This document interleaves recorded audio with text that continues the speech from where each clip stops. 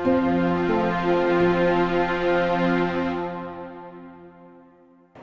at PDAC 2023. I'm on the floor here with Chris Berlet from Mineral Funds. How are you today? I'm well, thank you, Tracy. What are mineral funds? We track 114 funds very carefully, 100 gold funds, 101 gold funds, 5 silver equity funds, 2 exploration funds, and 6 battery metal funds, the fastest growing sector. The gold funds, 101 gold funds worldwide, that's all the gold funds in the world, managed gold funds. Is $30 billion in assets under management. 12 billion of that's in the United States, 40% of the market. But why are you tracking gold funds? Tell our audience why. The real reason is there's some inefficiencies in the market that we can capitalize on. All right, so what kind of inefficiencies and why does an investor want your information on tracking gold funds? I'll give you a couple examples of inefficiencies and then I'll talk about why they would want to track the gold funds, the asset allocations for the gold funds. So one is Japan has no gold funds. And Japan is a $5 trillion economy, has a debt to GDP of 264%, the biggest monetary experiment on the planet today, and no gold funds. So there's a market opportunity. They have no listed gold companies. And there's an example where they raised a tremendous amount of money for gold and gave it to an external asset manager. So there's an opportunity, that type of opportunity. The other thing is that if you look at the investments of these 100 gold funds, 55% of the money goes to Canada, but only 7% of the money is managed in Canada. So there could be some comparative advantage for local knowledge. I mean, at PDAC, there's literally hundreds of companies that are here that represent exploration plays. And again, only 7% of the money is managed in Canada, and yet 55% of the money is invested in Canada.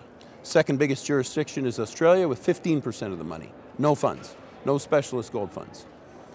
So the reason, though, this being the case, that the real reason is that portfolio investments made by these gold funds usually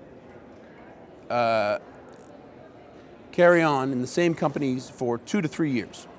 They have low portfolio turnover, lower portfolio turnover than standard equity portfolios. Because the investment managers running the gold funds, they become familiar with management teams, they like them, they invest in them, they support them over the longer term, and it takes them 2 to 3 years to execute on their business strategy.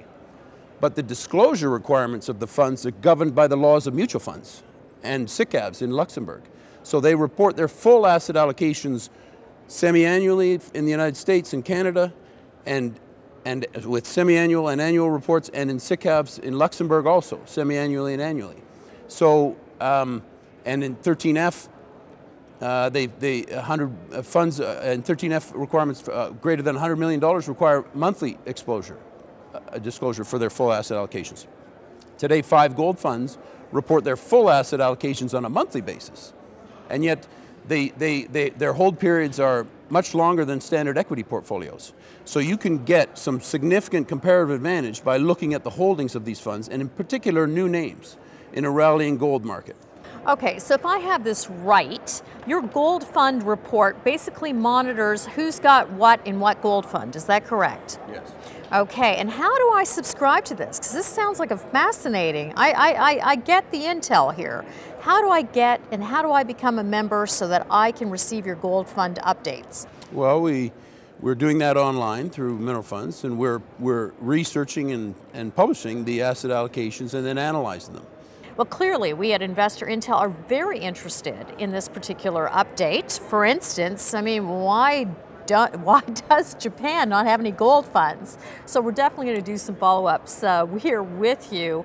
But right now, today, at this moment in time, can you give us 1 or 2 really interesting things that you're seeing, the trends that you are watching with your mineral funds with gold?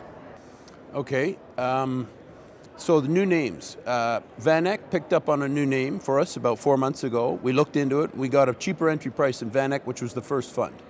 It's G2, which is the successor to Guyana Goldfields. VanEck was the first fund investor. And we looked at it the month after they made the investment. We got it at a cheaper price point. None of the other funds have picked up on it yet, but it's a fantastic company run by Pat Sheridan, who had great success in Guyana.